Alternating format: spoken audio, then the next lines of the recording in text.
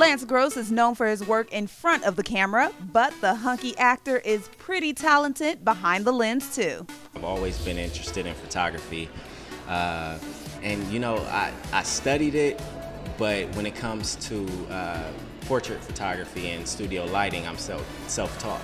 So, I mean, I've come a long way. A long way indeed. Lance held his first photo exhibit titled Grayscale in Hollywood and showed a little love to the chocolate girls. When I was brainstorming on concepts for my first show, I wanted to do something that was important to me.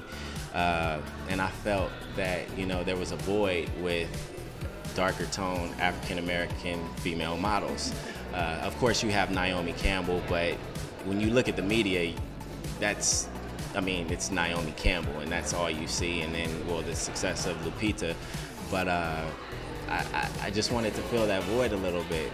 You know, I'm a darker skinned male, and I was picked on as a kid, you know, so I wanted to show them love. It was important to me.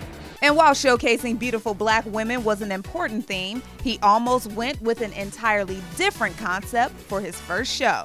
Actually, my first show was going to be homeless people in J's and Michael Jordan shoes, but I wanted to kind of switch it up and save that for later and do more of a classier event.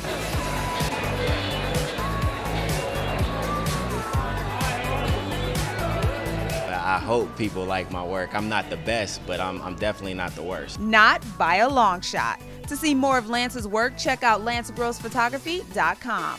For HipHollywood.com, I'm Vanessa Barnett.